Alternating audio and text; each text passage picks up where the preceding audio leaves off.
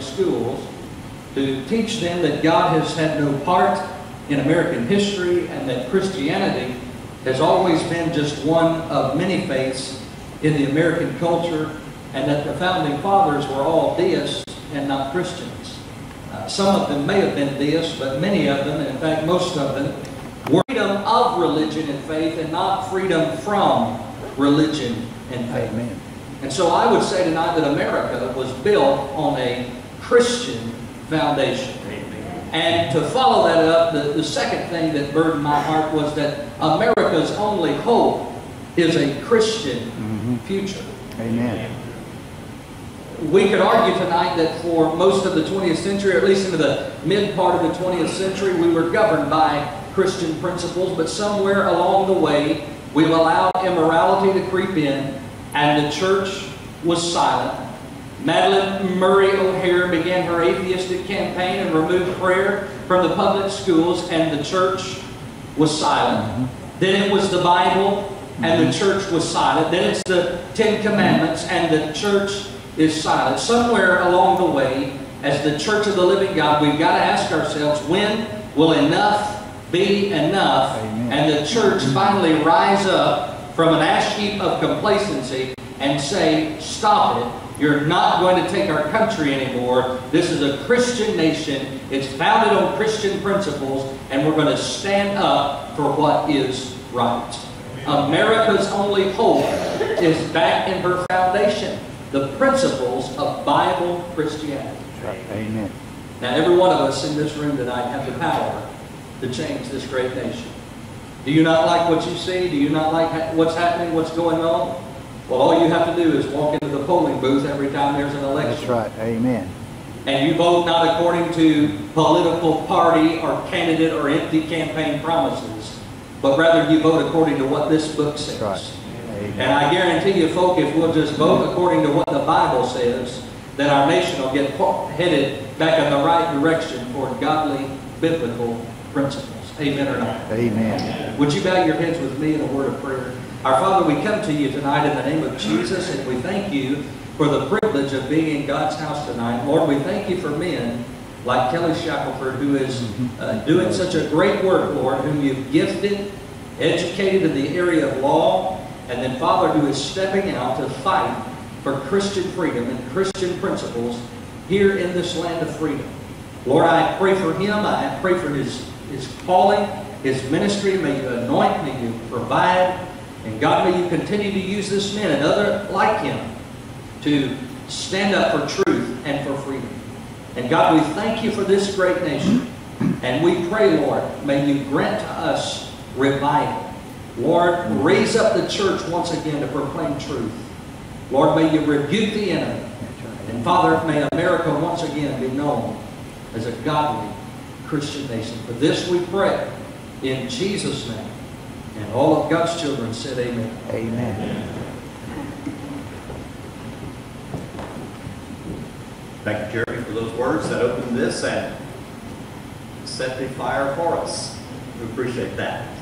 Let me share with you a couple of things. Number one, the only business that we would have had this evening has to do with our financial report. You have the financial report in the packet that you have received.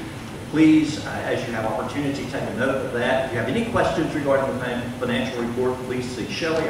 Our treasurer is not among us this evening, so see Shelley if you have any question before the night is out. If not, you can call the association office regarding any question you might have for the financial report. We are just going to skim past that so we can move immediately into the time of Kelly Shackelford sharing with us. We want to give him all the time that he can have. Okay.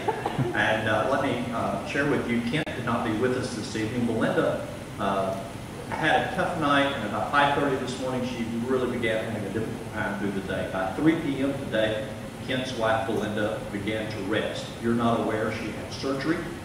She had a tumor removed, and in the removal of that tumor, they also had to take a third of her lung.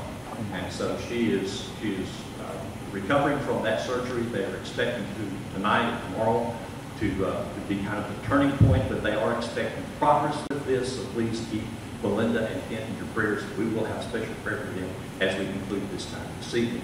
But let me introduce to you our speaker for the evening. Kelly Shackelford has been named one of the 25 greatest Texas lawyers in the past quarter century. He is with Liberty Institute. He is a man who has been very busy in his work.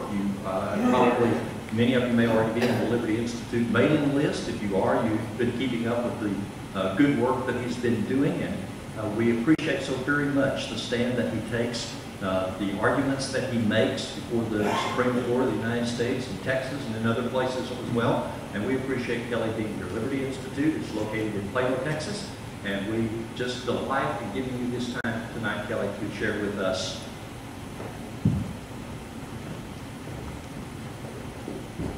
Well, thank y'all. Is this on? Is it working? I know you probably got to get the level up. We all can hear it. But thank you. And there's a couple of things that just, when the pastor was talking, I'll let you bring it up. The pastor was talking and some others.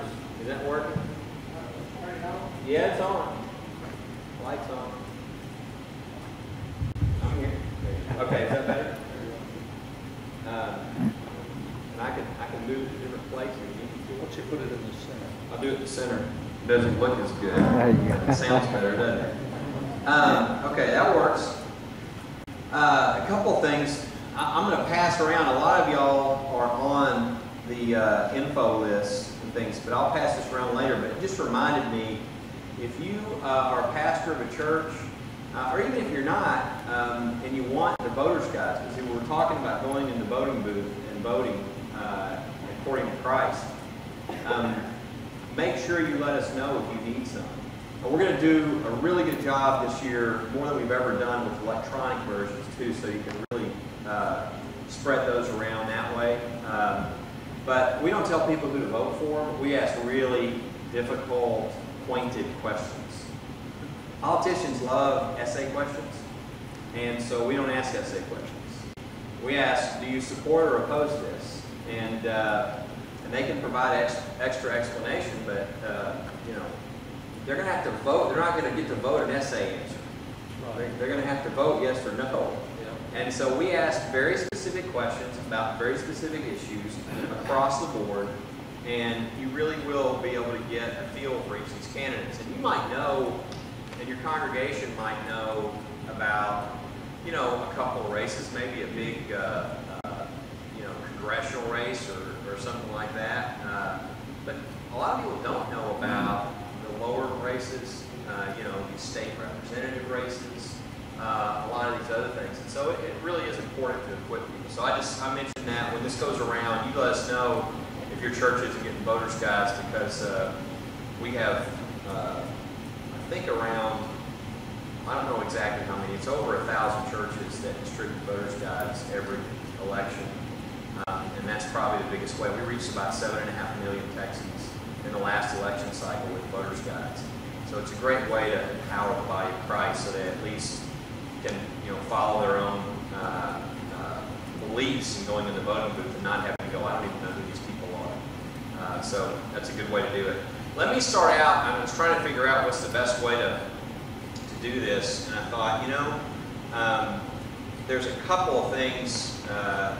I just thought I'm going to take, because I wrote down notes from what I did last year when I came out here. And I thought, because I'm going to come back and just update on a lot of that, and then try to fill in if there's anything new that I didn't even talk about or maybe didn't know was going to happen. So that's kind of, I guess, my little deal is kind of like an update from the front lines, which is what's happening.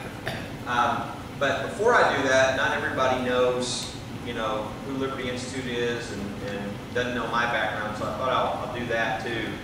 I was, when I was in a senior in high school, I knew I had gifts in analytical thinking and speaking, and I thought, well, I should either be a pastor or a lawyer.